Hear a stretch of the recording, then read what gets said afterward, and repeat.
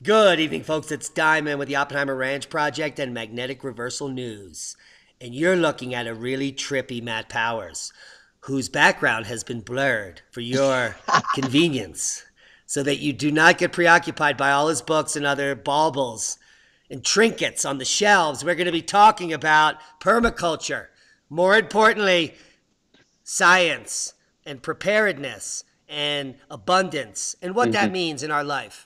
Now, I haven't prepared Matt at all about what we'll be talking about tonight, but I wanted to talk about Matt's definition of abundance because I think for many it's being misinterpreted as lots of stuff, lots of things. And even Mm. others that are in our realms think abundance means like huge crops. And I got all this amaranth and corn and squash. I have all this abundance. Have you seen my root cellar? There are pumpkins there. I can eat until March. But I, oh, look at us. We're overlapping. Here we are. I don't think that abundance that you and I believe in has to do at all with food. Now, food is part of the abundance that is my life, but the abundance that is my life is the ability to share my knowledge, my skills, and my passion for what I love to do on a daily basis with others. And that gives me the abundance. That's a feeling. It's a feeling like I feel well, but I want to wake up feeling abundant. Abundant in my thought process, in my decision making, in my clarity, in my potential to learn new things. Maybe I was wrong all along. Maybe I will discover a new bug today, or a new butterfly, or new flower. That is my abundance. And what say you, Matt Powers? Welcome to the show. How are you doing? Thank you for having me. So I was talking about this yesterday to a group of my students about how when you boil it down, what I'm doing in permaculture with my writers, with my entrepreneurs, with my kids, when I was a teacher, even with myself on a daily basis, it's unlocking greatness. And abundance, if anything, is that greatness, that potential, the greatest potential for whatever we're talking about. I mean, it could be food. But like you said, that's like that's here today, gone tomorrow. You know what I mean? But it's the experiences we have, it's the relationships we have. All goes back to the fountain of all those things, our mindset. And so for me, I believe that abundance, and this is why we lead in with all the stuff, though, because they're like, oh, there's so much good food, and there's all this, and then I guess I don't need to worry about the scarcity thing anymore because I got all this food and energy and free this and then they start thinking about thinking abundantly. And it's like that growth mindset pairs with the growth lifestyle, because if you don't have the good food, if your environment's toxic, if you're in a horrible work situation, if you're in a toxic relationship, that's all going to screw up everything else. You know what I mean? Downstream from there, all your other relationships, your business, all those things. That's the fountain, right? And so it's like when you can actually get these things aligned, when you actually feel abundant, when you wake up in the morning being like, I know who I am, what I am, why I'm here on earth. And I also did a video about this recently about how we're here to create. We worship creation. We walk around, we're just blown away by nature, and in a good way, not like worship in a bad way. I mean, like we go around, we see these monuments of human creation. We literally go and see big buildings and big statues and things that we've created. People are so enamored with their children because it's their greatest creation they've actually created in their lives. I mean, think about it. They're another being.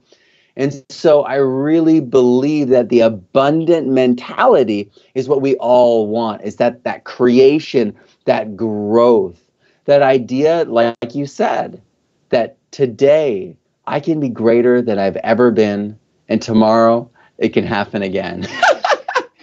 And I think that's the humility that permaculture really offers, because once you put your scientist hat on, and you really get into things, you're like, wow, so we really don't know anything, do we? I thought we had this figured out, and we don't. And you start getting into all this science, you even find about like fundamental processes of the earth. Like There's water, huge amounts of water deep down into the earth, and they don't know why. And so it's like our planet, the way the sun works, you know what I mean? Our relationship to the sun, all these things we're finding out only now. And a lot of it is because we're going back and reading those histories. We're talking about the parts of history that didn't fit into our high school classes. We're talking about agriculture that didn't fit into the history books that indigenous people were doing, and medicines. And oh, my dog decided to come in. All right, you can come in. Well, You can Matt, come in. let me jump in here. Let me jump in here, and let's break it down for the people, because you and I have a huge head start on the masses. You have a huge, we have a huge head start on preparedness, on permaculture, on farming, and on our definition of abundance. But I believe wholeheartedly that if people are looking to understand what we're talking about, like if they're totally confused right now, they have no idea where we're coming from, that they can access this. The accessibility is simple. And it starts with one thing, and it really sparked me when you said indigenous at the very end there, the indigenous cultures and their original techniques, which we are simply relearning through EM1 and other permaculture principles. Yeah. It all begins for me, and I want you to either agree or deny, with gratitude. Because we can never be abundant if we do not begin with the attitude of gratitude. And I've been training myself for nearly a decade, every morning and every evening, to really think about every moment of the last 24 hours or the 24 hours ahead. And to begin, even if I'm in a bad place, let's say I'm feeling bad or I'm upset or this guy made me mad or I'm pissed off by this guy, I can stop and come back to reality. And that gratitude list, which may be what you were showing me, I can just start creating a gratitude list, which includes that groundwater that you were talking about. It includes the fact that my new friend Matt Powers introduced me to some ancient Korean farming techniques that is now cutting edge science, EM1. And now we're brewing batches here right behind me. I can go grab you. Here, watch.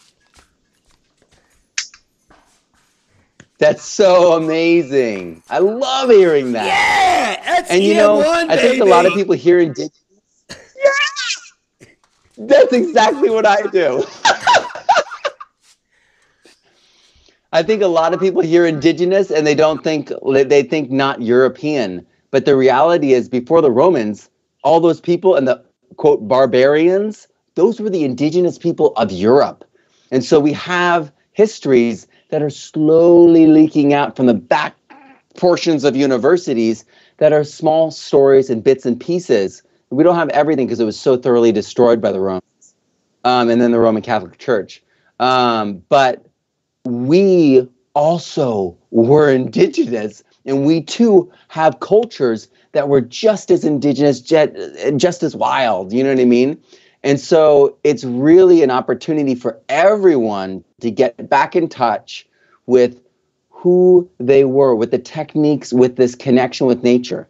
Because it's this deep connection with nature, participating in the cycles of nature, that gives us our greatest insight into why we're here, who we are.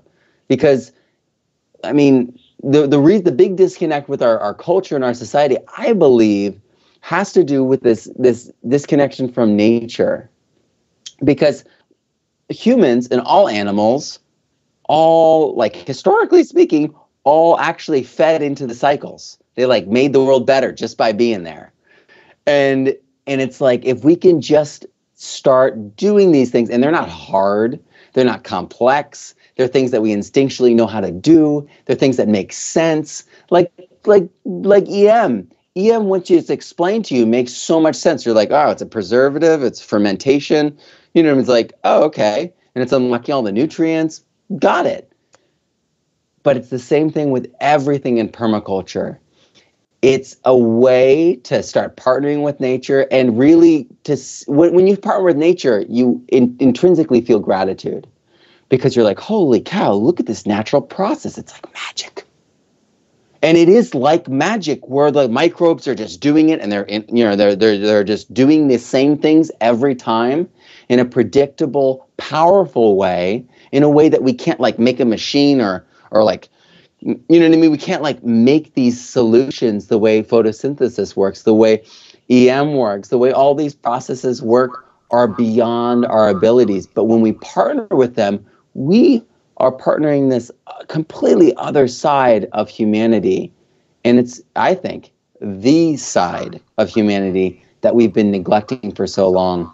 And for me, going back to the gratitude thing, I think it really started with being in the garden in that quiet space. And I mean, I mean, it sounds kind of surprising, probably, but I was pretty bitter for several years after my wife's initial cancer thing, and then ending my career as a musician, as a professional musician, touring all over the U.S. I was pretty angry, but the garden really healed me in many ways and started opening me up to doing different things. And in the past couple of years, I started doing a gratitude journal. I start my day talking about what I'm grateful for. And I think that feeling of like true like joy in relation to gratitude is really what enthusiasm is, right? Like when we're filled with the spirit of gratitude, we cannot help but be enthusiastic. I actually wrote a book about this called Unstoppable Enthusiasm. And it goes through my whole story. And this is, I mean, for me, it's the linchpin for my business, for my family, for everything. Gratitude and that abundant mindset. People ask me how I get everything done. I get done. It's like, well, because it's fun. It's exciting. I'm grateful that I have the opportunity to go out and work today and chop that wood, or, you know what I mean?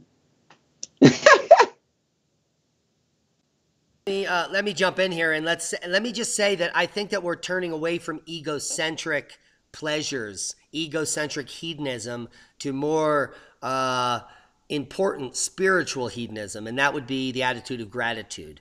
This attitude of gratitude is picking on, I believe we're reaching new levels of almost a tipping point where 2, 3, 4, 5% of the population is experiencing the same type of awakening spiritually as you and I have. And that gratitude list is a simple way that if you have no idea what we're talking about, just shut the fuck up, sit down with a piece of paper and a pencil, and start writing down what you're grateful for. If you have legs and you don't know where to start, you can start by writing down legs, because there are people that don't have legs. You can add your arms, because I know some people that don't have arms, eyes, ears, hair. If you're over 50 and you have hair, oh my God, you mustn't use Nair or you're not bald. So that's like a short list for people just getting started. Then you can be grateful for clean air, the fact that bees are still alive, insects, food, nature, on and on and on. You can literally write a gratitude list for the rest of your life and never stop and never run out of ideas. That is the beauty of the gratitude list. And I want to real quick do a segue. I was just invited to the Crestone Energy Fair. Is that your book? Yeah, let's talk about that after I do this. Yeah, that's Unstoppable Enthusiasm. I didn't want to interrupt. Let me just do this snippet for Energy Festival. I want to hear about this. Yeah, I was contacted by the Crestone Energy Fair. Now, if you don't know about Crestone, Colorado, it's this alternative spiritual community up in the high mountains on the eastern side of the San Luis Valley, right on the other side of the Sand Dunes National Monument and the alligator farm. Literally where most of the UFOs have been spotted, all the cattle mutilations, etc. And this town of Crestone has hundreds of esoteric churches that meld Christianity and aliens, but all of them are gratitude based. And you can't judge them all because they all might be the spaghetti monster or whatever. But they have this energy fair, and it's the 7th annual energy fair. And they invited me potentially to speak, but I really want to go there because it's all about sustainable construction, sustainable farming, sustainable living practices, renewable energy. And then that's all the first day. And the second day is this. What needs to happen up here to understand what we just explained to you the day before? Because the general sheeple, the general population, and I like to cut them down and call them sheep, they are completely unaware of where we're coming from. People come over here and they know I have plenty of money to shit in a bathroom, but I choose to shit in a bucket. And it's not because I'm sick or sadistic. It's because I'm comfortable doing something that I know is fine. And if I use that poop in food, well, then I get a benefit. And these are just like little tiny pieces. Little pieces. But you have to change your whole life, starting with the first thought.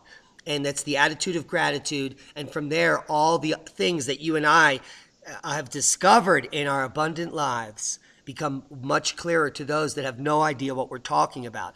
We're more an advanced level, and we've been delving into this for more years than many people who want what we know. They want what we have, that abundant lifestyle. People are like, Diamond, where do you get your energy? And then other people are like, he smokes meth, man. No, trust me, I smoked meth when I was in the scene. You know what I mean? I chased the dragon. I did all that shit decades ago at the party scene and all that. I don't seek that out. That is not my abundance. That was killing me. It was killing me from the inside out. It literally left a hole inside of my body, a void of nothingness. And today I am filled with nothing but potential to become even better and greater. And the most important thing I know now at 48 coming up in August is that I don't know a fucking thing, Matt. Nothing. And it's great, isn't it? To know that like we are at the beginning in a way. Like this culture we grew up where they're like, we know everything. It's like, no, you don't know anything. And like you said, it's like they're doing all this stuff. They're melding things. They're trying to create a new culture. And that's what permaculture is really about. It's about marrying new cultures that we create in our local bioregions with our people, with our internal intrinsic beliefs that we have with earth care, people care, and future care. And like you said, they're all into sustainability. They're doing this. You go over there, there's a completely different group. In some places, they have like nuns who are just like in the middle of nowhere. And they're like, we started getting into raising goats. And then suddenly we started working with cannabis. And it's like, whoa, we have people everywhere taking things from the edges and putting them together and creating new culture, because we're culturally starving in our societies right now. And that's what people are looking for, meaning. They're looking for that abundance because they're starving for it. They're starving for meaning and purpose. And for me, when I start my day and I feel blank, so I have like the gratitudes at the end of the day, and then I have the things that I'm like visualizing that I'm going to be grateful for in the future, but I'm visualizing them now as if they're happening to me right now, first thing in the morning, and that creates a totally different flavor of gratitude. And so it's like this twin engine of gratitude for me. It's like the future that I'm already grateful for. So while I'm hungry for it, I can not get pissed off or upset at it not taking, going fast enough or something like that. And then at the end of the day, I reflect on all the amazing things that have happened. And what happens is the glial cells in our brains are taking snapshots of our personality every night before we go to bed. And when you go to bed, they set that memory, and then you wake up in the morning with that same setting. So you go to bed grateful, you wake up grateful. You do this on a habitual basis, you become habitually grateful. You do this for long enough, it just becomes part of your personal reality, your personality, as Dr. Joe Dispenza likes to say, right? So yeah, this is what I've been doing, and it's really like reprogramming yourself in a rudimentary way. You're just writing things down and feeling feelings. But after a few weeks, it's like there's light switches that you never had, and in order to light up a house that you thought was much smaller. And you're like, I've got huge engines inside of me. I got huge capacity, and I had no idea that this was in me. And it starts with opening those doors with gratitude and just simple. I mean, it's not hard. It's hard to be consistent. Yes, indeed. I can't agree with you more. And I just want to say that I want to show everyone this. Take a look at what I have in my hand here. Can you identify this piece of fruit, Matt? Yes, it's indeed a pineapple. That is a piece of pineapple right there. Oh, wow. It's a dried pineapple, obviously, because I'm holding Heck it. yeah. But more importantly, Okay. this pineapple now contains THC. And this is a breakthrough called forbidden fruit, and it's one of the things I'm grateful for. We used to have to eat this edible THC in a gummy, which is a piece of candy, but a company just discovered how to put THC in fruit. You can get kiwis, you can get apples, you can get mangoes, you can get pineapples, and it's fruit that you eat. Like, it's Amazing. food. I'm eating food with THC in it right now. Yeah. That is a gratitude list. And is it activated THC? Absolutely. 10 milligrams. I don't even know how they figure Yeah. out how to put that in there. Yeah. So measure it, right? It's crazy how fast things are changing. Another thing I that's mean, available to everyone is full plant, full spectrum CBD oils. This is the full hemp plant. It's very nutritional. It's all the terpenes, all the micronutrients, and the CBD. And you can get massive doses of this. It's legal worldwide and in every state. It could literally change your life and wean you off of all the pharmaceutical poison that is making you sick. I'm grateful for this and the ability to share this with people without going to jail. Because I don't know if you know or others, yeah. I'm a felon because I used to grow cannabis. And I almost didn't think I was going to get out of the criminal justice system because of it. But here I am today living in a legal state. I'm so sorry. Growing cannabis, living an abundant life that I was told by the system would never occur. So I believe the power of intention. Shows what they know. Yeah, I believe the power of intention, Matt, is everything. And I want to leave tonight on your thoughts on the power of intention. Because I literally believe there's two types of manifest destiny. There's the racist, misogynistic, horrendous one. And there's the one in which you manifest your destiny through intention. I've always told people that I'm sitting in this chair today and I have a permaculture orchard out here. And my partner, Leah, who loves me, loves the chickens and the orchard and the house and the bees. Look at all this bee equipment. Those are bee frames and hives. We're doing this together because we're living an abundant life, because we had the power of intention to come here and do it and to check out a Dodge, opt out of our old lives and start anew. It has freed us beyond words. What say you about the power of intention? And by the way, Matt, has anyone told you today, I love you?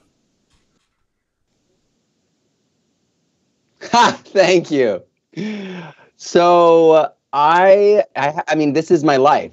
I have spent the past year meditating on being on a giant permaculture site that I would be creating and working on. And then it was really interesting because I was visualizing that I was in front of a lake. And what happened was actually a crisis with this house that we were in. And my wife was getting sick. There was all these mice, and my wife doesn't really have a strong immune system because she's had radiation and cancer so many times. So I had to get her out of the house. And so some good friends of mine helped us, and we were up in an Airbnb, and it just randomly happened to be on a lake. So this entire year I've been like meditating. And when I'm going into like the void and everything, like half the time there's a lake in front of me and I have to like dismiss it, right? But it's always there. And so it's like this like beautiful thing. And I arrive at this Airbnb in the middle of this crisis and the lake's there. And I'm like, this is the lake. And so I'm like falling into this. I'm like trusting this. Meanwhile, we go through 7 different houses that backfired. One of them, we were moving in 3 days, and they backed out because of a family emergency. And so all these awful things, that my identity got stolen, I think, on the 4th house. So it was just awful. It was so awful. And we realized we weren't going to be able to find a house in time. The people were upset with us, and they said they were going to kick us out. They said they found someone else to come in because we had said we were moving out publicly, right? And so I was like caught in the middle, but like I kept up my routine. I kept visualizing the impossible, the absolutely ludicrous. And then in the middle of it, like the 7th time, I got a call, and it was like, you need to talk to Tomas. And I was like, who is this? And they just were like, I've got a place for you. I've got a spot for you. And I arrive at the spot. I'm meanwhile like totally like post-traumatic stress syndrome here. I'm like freaking out, I'm in shock, right? They put us in this wonderful home, and I'm like, oh my word. It somehow fits into our budget. But it's like, it's everything that we needed, but way greater. And then a week into it, he takes me on a little drive on the property. And he's like, yeah, it'd be really cool if you could help us with this site. And I'm like, huh.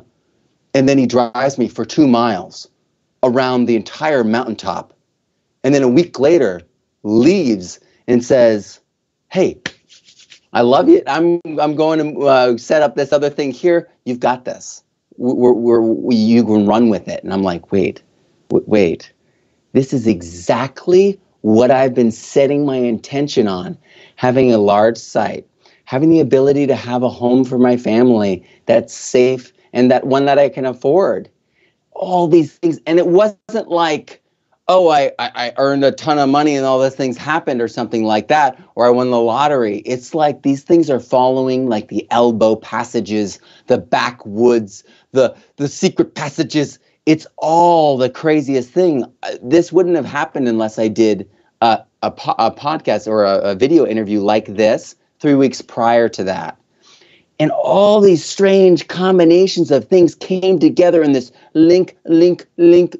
And now I'm in the greatest opportunity of a site I've ever been in. I'm in the nicest home that I've ever had to put my family in. We're 20 minutes away from my wife's sister's family, who grew up at the house next to us. So our boys all were brothers, and they were like basically like brothers.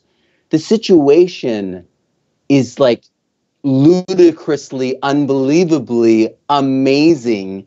And that's why I'm doing the video series 80 Acres into Permaculture, and people are following along every step on my channel, The Permaculture Student.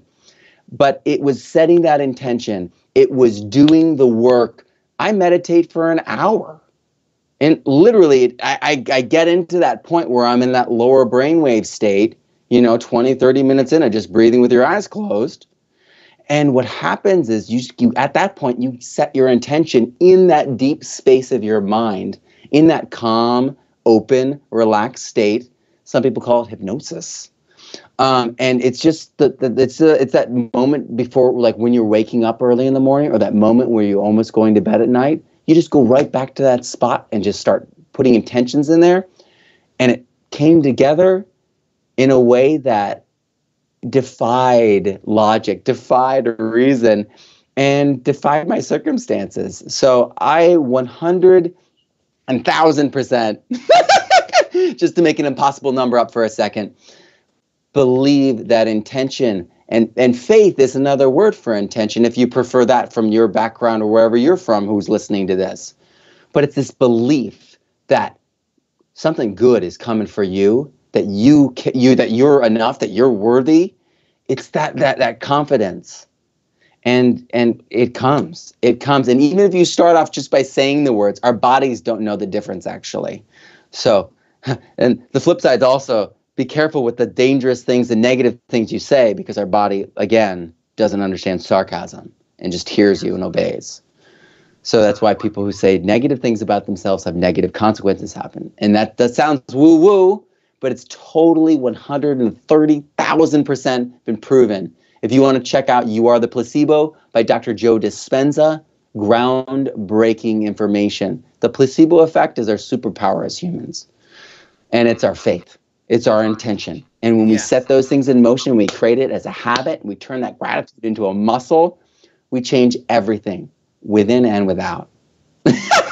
Yeah. So I've been working with heart math, and that this is an entry-level step for those that want to become a guru, those that want to become the next Jesus. You want to learn how to heal yourself. You want to know about intention, and you want to know how to get in there. I love heart math. Yeah, all you have to do is heart math, and you don't have to buy the equipment or go to an expensive therapist.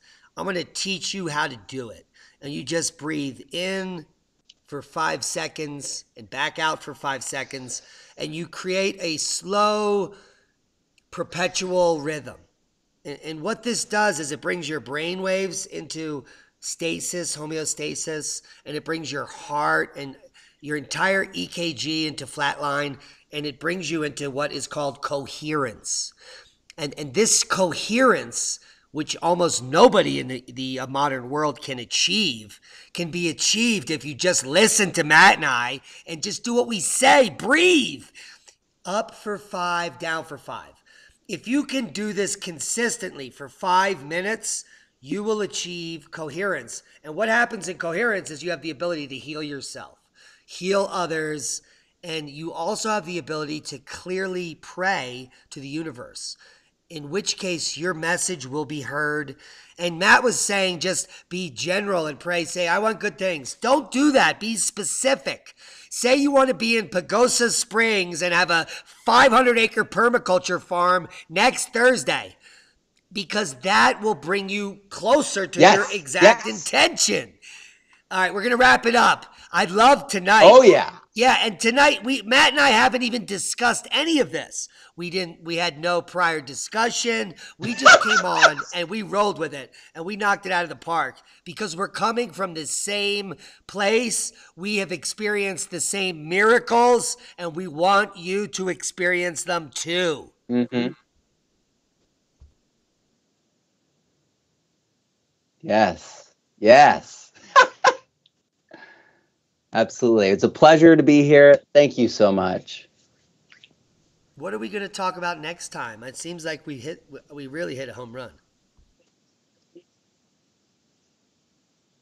Yeah. Let's I'll think about that. I mean, let's see what the comments are. I always like going off of like what the threads are. Yeah, guys, why don't you tell Matt and I what to talk about next Friday? Comment below. If you want to find Matt Powers, you can find him all over the web. Just type in Matt Powers. He's at thepermaculturestudent.com. He's got a YouTube page, Matt Powers, the Permaculture Student. He is everywhere, like swimwear. He's on the Oppenheimer Ranch Project regularly and Magnetic Reversal News, for Christ's sake. And he's got tons of books on Amazon, which I'm going to put in my store so that you can grab Matt's books and I can get $1 while he gets the rest. Woo! We love you, Matt. Keep doing what you're doing. Thank you so much. That was awesome. That was